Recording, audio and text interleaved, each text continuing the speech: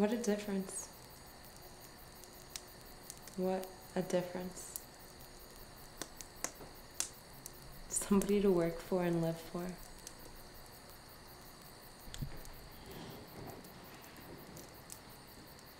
And I will do just that.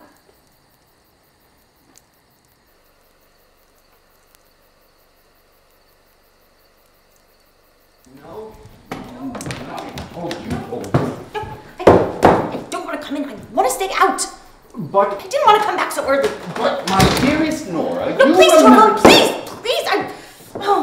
You know our agreement. Come along into the room. Torvald, no! Cut your cold standing there. Good evening. Christine. You here? So late, Mrs. Lind.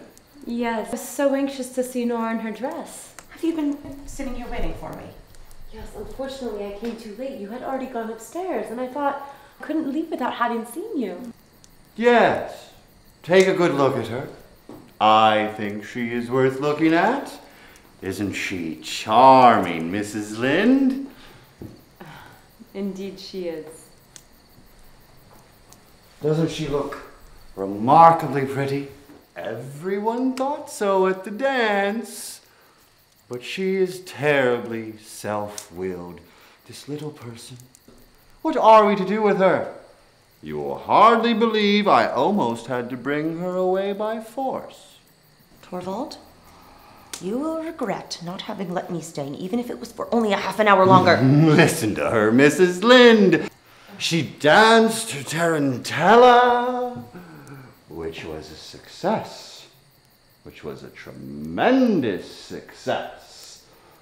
As it were, though the performance was possibly a trifle too realistic. A little more so, than was strictly compatible with the limitations of art. But never mind about that. The chief thing is, she made a success. Do you think I was going to let her stay there after that and spoil the effect? No, indeed.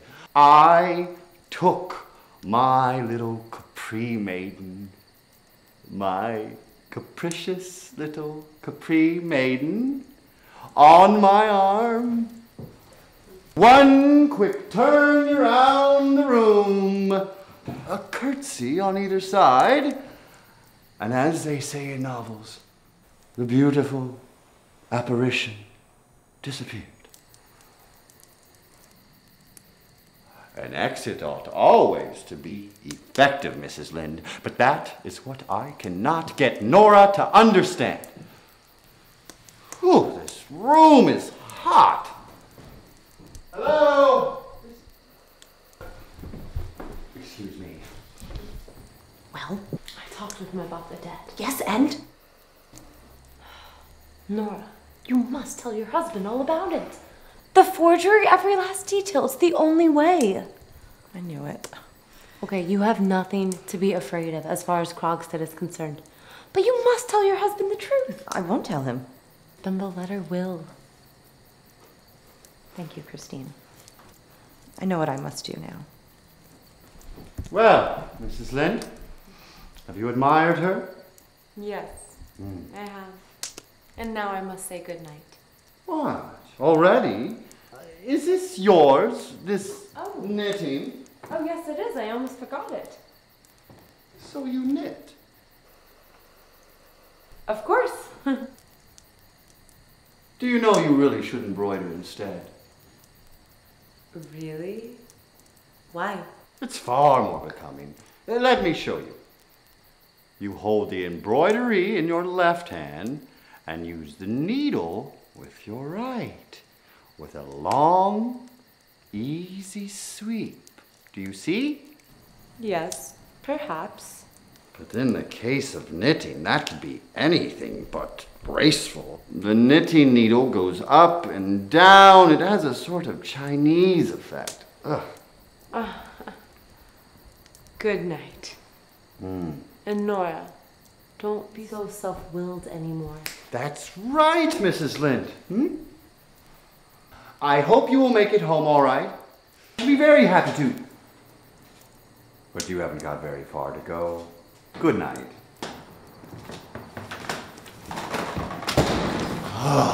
At last, we've gotten rid of her. She is a horrible bore, that woman.